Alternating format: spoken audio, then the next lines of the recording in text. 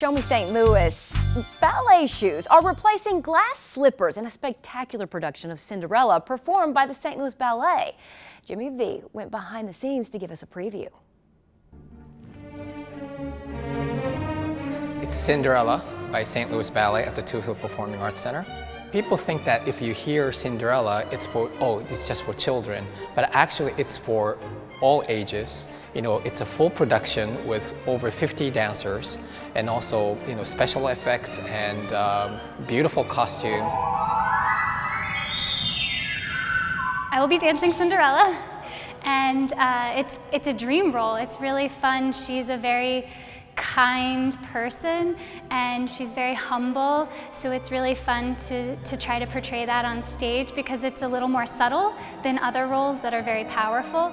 This is the first scene that you'll see in the ballet, and to me she is sort of in a daydream at this moment and just, wishing her life wasn't maybe the way it was, but also sort of accepting of her role as, sort of a maid for the family. I have been dancing since I was 6 years old, so many, many years.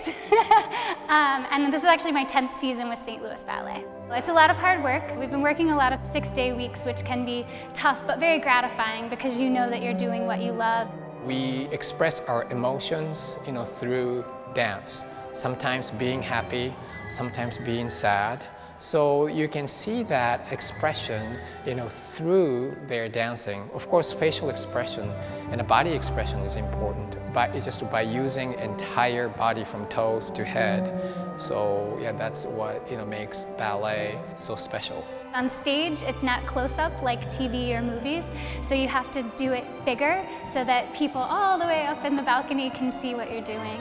It's a great family show. I think everybody will leave feeling amazing and hopefully remembering their true love.